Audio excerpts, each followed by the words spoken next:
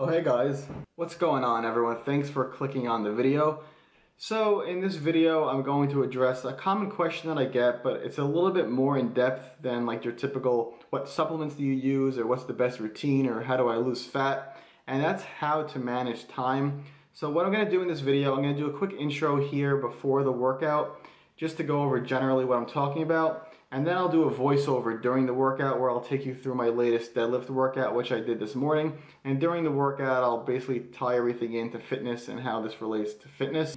But in general, I feel that people nowadays especially, they like to brag about how busy they are. For some reason, it's cool to be busy. And I'm not going to sit here and tell you that you're not busy. We all are busy. But rather than spend so much time talking about how busy you are, I feel like people can make better use of that time by actually planning around how busy they are to accomplish things that they want in spite of being busy. So one of the issues that I'm guilty of is I feel that we all have the same 24 hours in the day, but I feel like we all look at that 24 hours and we automatically block off certain time as either like sacred or untouchable time with no real justification as to why. So let me give you an example, I guess. So it's very common that people will tell me they don't have time to work out, and I'll ask them, give me a breakdown of your day. And throughout their day, they'll have an hour or maybe even 2 hours where they watch TV. They'll have 2 hours where they hang out with friends. They'll have an hour and a half where they have a study group.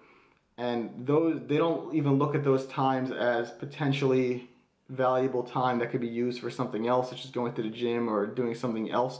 It's basically automatically in their mind blocked off as to something that they need to do. And I'm not going to tell you that you don't need to do it, but there's always solutions to save time if you need to. Like rather than be in a study group, maybe you could study on your own and save time going back and forth, hanging out with friends, study by yourself. If you have a TV show you have to watch, I mean, it's TV, you could skip the show if you really need to watch it. You can maybe save it for another day, watch it on a streaming source where you could skip commercials, but you don't need to watch TV. So we all have that time blocked off, myself included, that we think we cannot touch, and therefore we're only working with even a smaller amount of hours in a day to do more productive things. So I'm going to start off with that, and now I'm going to continue this conversation with you guys throughout my deadlift workout that I'll take you through from today.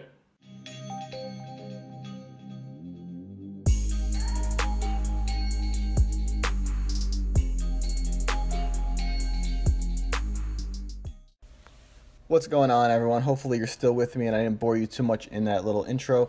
So I'm going to talk about 3 personal examples that might apply to you as well that I've changed throughout my fitness journey. The very first one is I used to think that I needed 8 to 9 hours of sleep. In fact, I was scared that if I did not get 8 to 9 hours of sleep, that I would not make any gains and my workouts would be wasted. So I always looked at 8 to 9 hours of sleep as a must. And don't get me wrong, sleep is important. But more recently, as I've become more busy, I started cutting out a little bit of sleep. And what I've actually noticed is I feel actually better on 6.5 to 7 hours of sleep than I used to feel on 8 to 9 hours of sleep.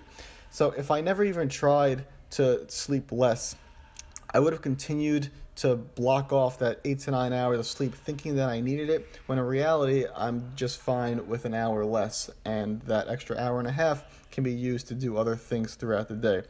A second example is my routine. When I first went to the gym, I thought I needed to be in the gym at least 5 days a week, maybe even 6 or 7, but at least 5 days per week. I switched a couple of years ago to a 4-day routine, and by cutting out a whole day in the gym, not only has my progress been better, but that's a whole extra day that I don't have to worry about my workouts, the meals before the workouts, driving to the gym, driving home, cardio. So that's a lot of time saved. And the truth is, even 4 days might be one more day than I need. I could probably go to 3. But honestly, I'm scared to step out of my comfort zone and go even less. But I did make that change going from 5 to 4. I noticed no adverse effects. If anything, I noticed benefit. And by cutting out a whole gym day, that was a tremendous amount of time that I saved. The third thing that I did was, back in the day, I used to think I needed to eat like 6 meals per day. And eating 6 meals per day, whether you're prepping in advance or prepping it as you go, that takes a lot of time. Every 2 to 3 hours, you're basically making a meal. You're losing focus on whatever you're working on for the day. And it definitely takes a lot of time out of your day. So what I started doing more recently is rather than have several small meals a day, I really just eat when I have time. So I usually do like 2 larger meals and then 2 more snack related meals. And this way it fits throughout my day. I don't feel like I'm burdening myself by having to eat.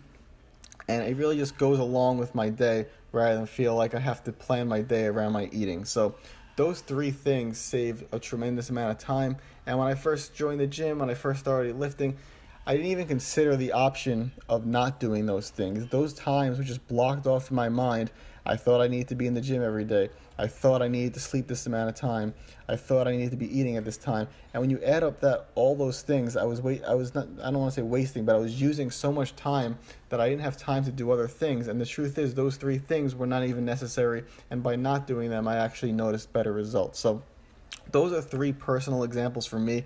This could apply to you as well with fitness. There might be other things that you might be thinking of that you do that you don't really need to do. So sometimes we need to step out of our comfort zone. We do things that we've been doing for so long for no other reason than we've just been doing them for so long, and it's a routine to us. But sometimes that routine might not be the most beneficial, and sometimes you might actually need to make a sacrifice that, like for example, even though my 4-day routine I'm actually noticing better results, maybe you'll actually need to notice slightly worse results on a 3 or 2-day routine just to fit it into your schedule. So time management is key.